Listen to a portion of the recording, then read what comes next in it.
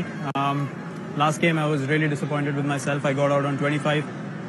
Wanted to win the game for the team, but that's how cricket goes sometimes. I knew if I'd batted till 40-45 runs, we could have pulled that game out of trouble, and we could have won that one as well. But it doesn't happen every time. I was really disappointed. I went back to the room. I thought about what needs to be done, and then went about things in this game from a similar situation, 20 for 3, chasing a big score in 18 overs against Pakistan bowling attack. I think it just improves you as a cricketer, and I look forward to challenges like these.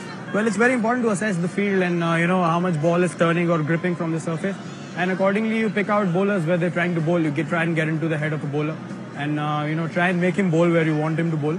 I think that's key. That's where intent counts. If you're showing the bowler that you're coming towards him, I think it's a different mindset for him than rather than making him feel that you're guessing what's going to happen. So I think it's just that sort of mindset that I take in that helps me sort of be on top in those pressure situations. It's coming out nicely at the moment. I just like to keep things simple and probably continue the same. I told myself in the change room as well that I'm going to back myself to play good cricketing shots, and that's what we learn since we are small kids. So no good reason why you can't go and execute cricket shots. At the end of the day, you're playing cricket. You're not trying to slog the ball.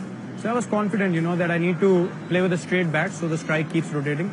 And that was my main aim, and it didn't change because I didn't go in with a different mindset. I went in with the same mindset, which I think for me works in every situation, and I remained pretty calm.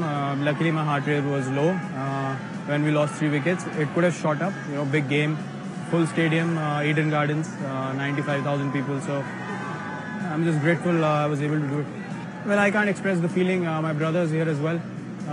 Plus, Sachin Paji up there in the stands. It's I've seen him do that for India and how people shout for him. I've gotten a chance to do it in front of him, and he's celebrating.